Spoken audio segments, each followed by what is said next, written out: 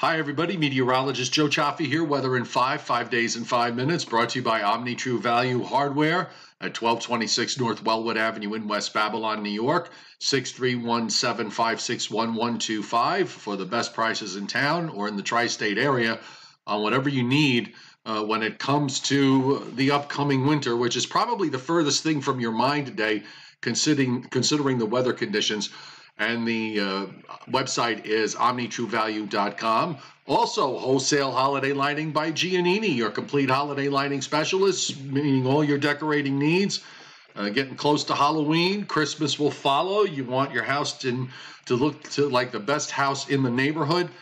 Give them a call at 631-957-5106. They're at 162 Ocean Avenue in Lindenhurst, New York. Whether you're in this business or you want to be in this business, get in touch with them at liholidaylighting.com. So no doubt about it, it's a summery day. High temperatures will be up into the 80s today. I think most ranges will be from 80 to 85, maybe a little bit cooler at the shore. And we've got a fair amount of sunshine from southern New England right down through the southeastern part of the United States. The clouds to the north and west, that is with the next cold front that's going to come through on Saturday. It's going to be moving across the Ohio Valley today into western New York and into western Pennsylvania by later tonight. And then it will continue to move along. That's one good thing about this cold front. We had so many of them this summer that just hung up and stalled right along the East Coast. And sometimes they produced a lot of rain. Sometimes they took days to fall apart. Well, this one's just going to keep on going, and we're going to get a shot of much cooler air that will be coming in behind it. Got a couple of showers moving through northeastern New York and into Vermont, and that's some of that warm air trying to make its way northward up into New England. And further to the west, the beginnings of some showers and thunderstorms that are going to be headed eastward across the Ohio Valley and down into the Tennessee Valley as well. The Storm Prediction Center today has a slight risk of severe weather over a rather large area from Arkansas northeastward through Kentucky and Ohio into northwestern Pennsylvania and into western New York. And that, by the way, comes with some areas of 5% tornado risk. A little high to see tornado risk numbers like that this time of year. Now, for tomorrow, Saturday, the risk area is going to shift to the east. Marginal risks from northern Virginia and northeastern West Virginia across much of Pennsylvania, New Jersey, Delaware, Maryland, continuing northeastward across New York State, Long Island, southern and central New England. And this does not come with tornado risk. I think the biggest risk tomorrow with some of these isolated, what I think will be isolated strong to severe thunderstorms in a couple of places, will be the wind, where we could see some wind gusts in excess of 50 knots in one or two of those cells as they move on by. Meanwhile, rainfall over the next 7 days, nothing really to write home about. Most of it's going to come tomorrow on the order of a quarter to a half an inch, but you see much more substantial rainfall to the north and west in upstate New York and in northern Vermont and New Hampshire. Again, this is because of the frontal boundary setting up the way it is.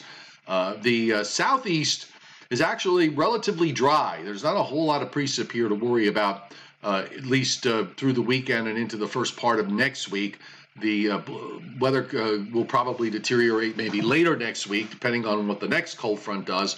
And we're starting to see some heavy rains coming in from northern California coast, up the coast into the Pacific Northwest. But a large area of the plains, the Southwest, and even up in the northern plains, except for this east-west band that you see from Wyoming into South Dakota and Minnesota, a lot of areas on either side of that are going to be virtually rain-free. So let's run you through what's going to happen tomorrow. Obviously, we have a very warm air mass. The humidity has come up a bit. It's not summertime oppressive humidity, obviously, but the dew points are going to be a bit on the high side. And then for tomorrow, you'll see those showers and storms today, at least according to the world that NAM lives in, as they develop back out to the west. I don't see any weather issues for much of the area until sometime in the evening. This is at 5 o'clock when thunderstorms are into eastern Pennsylvania and northward up along I-81 into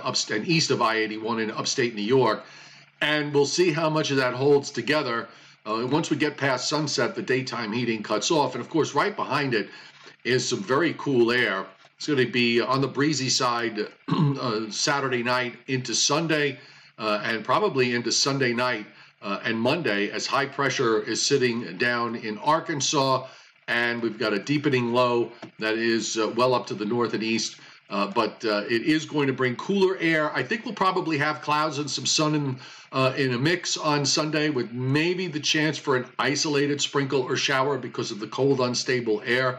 And it looks to me like we could see another little trough coming through on Monday with a mix of sun and clouds, and maybe the chance of an isolated shower with that. Temperatures will be in the 60s on Sunday after bottoming out in the 40s to around 50, and probably down in the 40s Sunday night into Monday morning across much of the area from northeast Virginia to southern New England.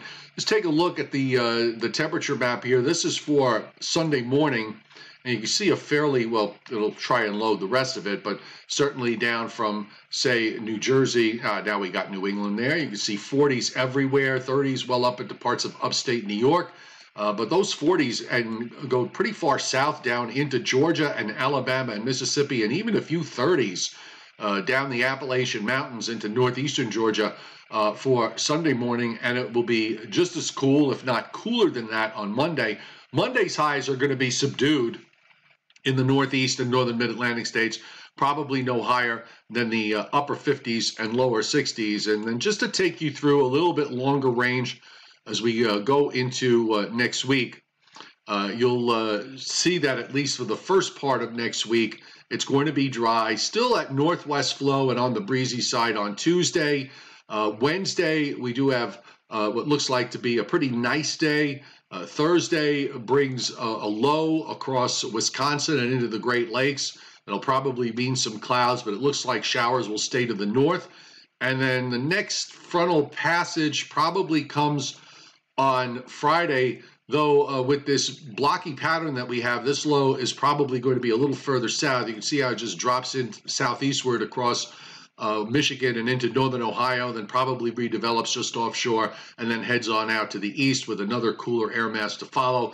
And we'll have to see whether next weekend we see some development of low pressure along the coast, and whether some of that rain, the GFS being rather bullish here on a non-tropical system developing for next weekend. But that's a ways away. In the meantime, you've got today, and if you like summer weather, enjoy it. And tomorrow also, ahead of that front, temperatures will be probably in the upper 70s and low 80s. Weather in 5 brought to you by Omni True Value Hardware at 1226 North Wellwood Avenue in West Babylon, New York. 631-756-1125, the phone number, the website, omnitruevalue.com.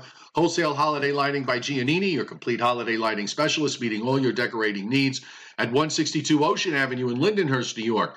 631-957-5106, and the website there, liholidaylighting.com. So enjoy the rest of your summery afternoon. Maybe you could head down to the shore if you have access to it.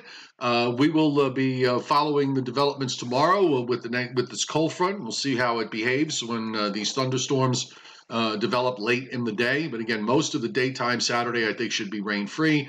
And then you could look forward to that cooler air coming in for Sunday and Monday. The next Joe and Joe show, we take a couple of days off. Usually we don't do a show on Friday and Saturday. We'll be back Sunday morning at 11 a.m. Eastern Time. So have a great day.